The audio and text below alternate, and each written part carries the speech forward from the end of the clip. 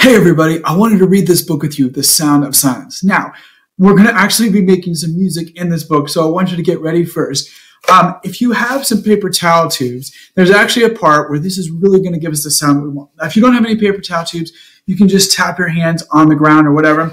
But these make a pretty cool sound like this. So our part with these, if you want to pause it for a second, get your paper towel tubes, you're going to go like this. So just da-da-da-da-da.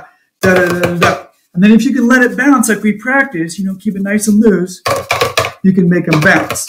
So we have da da da da da da da da da. So that's the paper towel tube part. Now later on this week we've been talking about the synthesizer. So we're going to use the synthesizer sound. Now I took out the keyboard and I put this micro sequencer, so it keeps the same thing going over and over again. Now I can change the sound.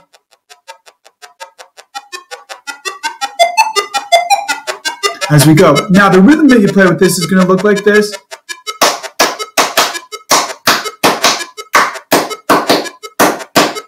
So you can clap that with your hands, or if you have an instrument or something you want to play, you can do that again. So let's see if you can do it. Here we go. Keep that going. Can you keep with it?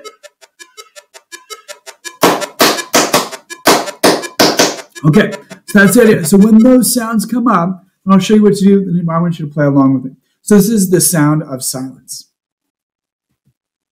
Little Yoshio wiggled with anticipation. 3, 2, 1. He threw open the front door.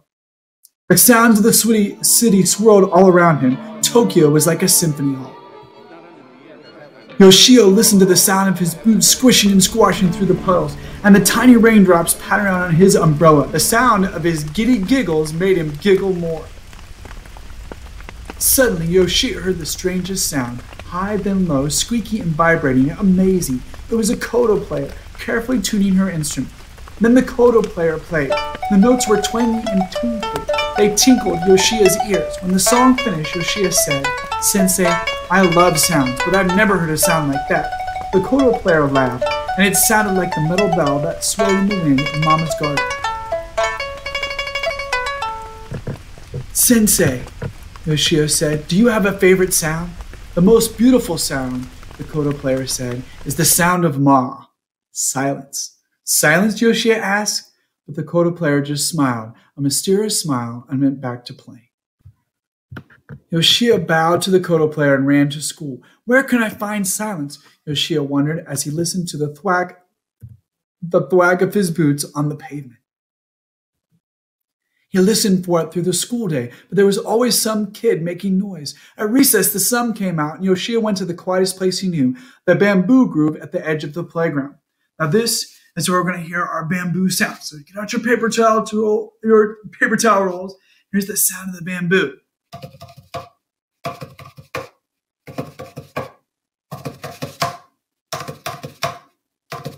But even there, the bamboo made a teka-teka sound as the wind banged the stalks together.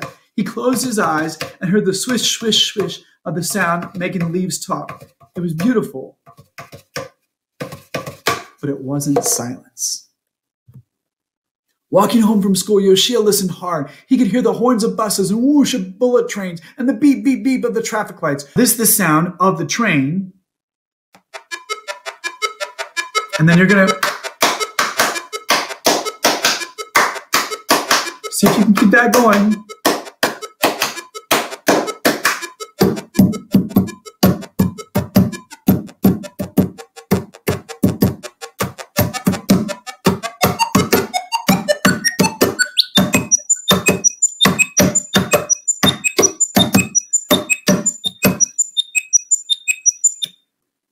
But no silence.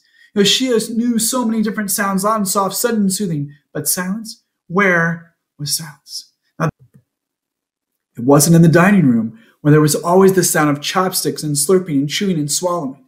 Silence wasn't in the bath, where even his toes made noise and little droplets of water kept dripping off his nose. That night, Yoshio tried to stay up late to catch the silence while his family slept. But his eyes got heavy and then heavier, and soon the sound of a distant radio became part of his dreams. The next morning, Yoshio woke up to his neighbor's dog barking, and oh no, he had missed the silence.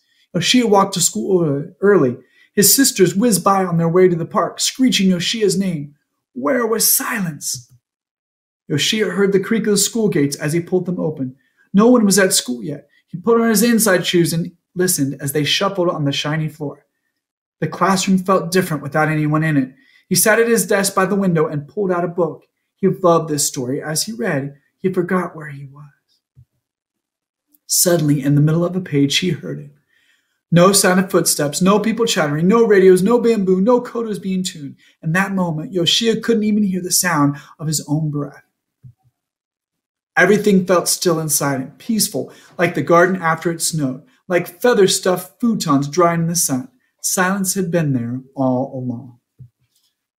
It had been there between the thumps of his boots when he ran, when the wind stopped for just a moment in the bamboo grove, at the end of his family's meal, when everyone was happy and full, after the water finished draining from his bath, before the koto player's music began, and hovering in the air right after it ended. And it was between and underneath every sound, and it had been there all along. Ma, silence.